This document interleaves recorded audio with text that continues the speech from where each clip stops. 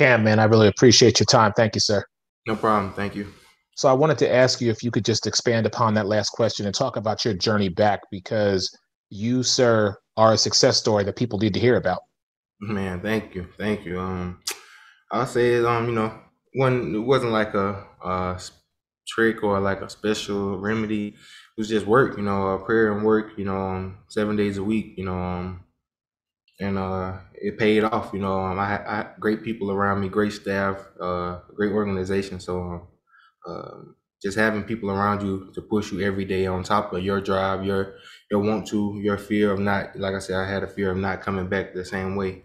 So just all of that put into like a bubble, each and every day, and just the result.